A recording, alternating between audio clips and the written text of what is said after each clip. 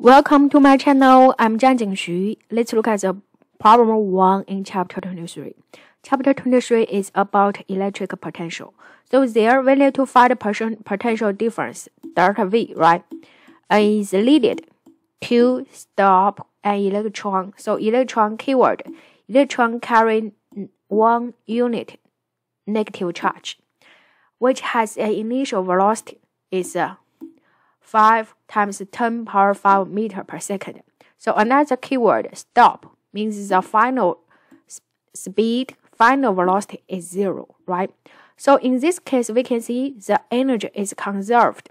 The change in potential energy equals the change in kinetic energy. Do you agree? Yes.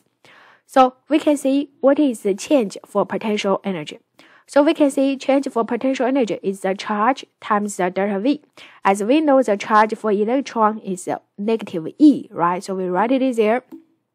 The next one, change of kinetic energy. We use the final speed 0. So 1/2 mv minus initial speed 1/2 mv squared. Agree? So now we use delta U plus delta K equal to 0. Energy is conserved. And then we input delta U and delta K inside. We get a function look like this one.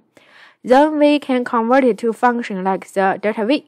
So in this function, you can see mass is given. The mass is of electron, and E is the charge for electron. V is given. So you can get final answer there. Thank you.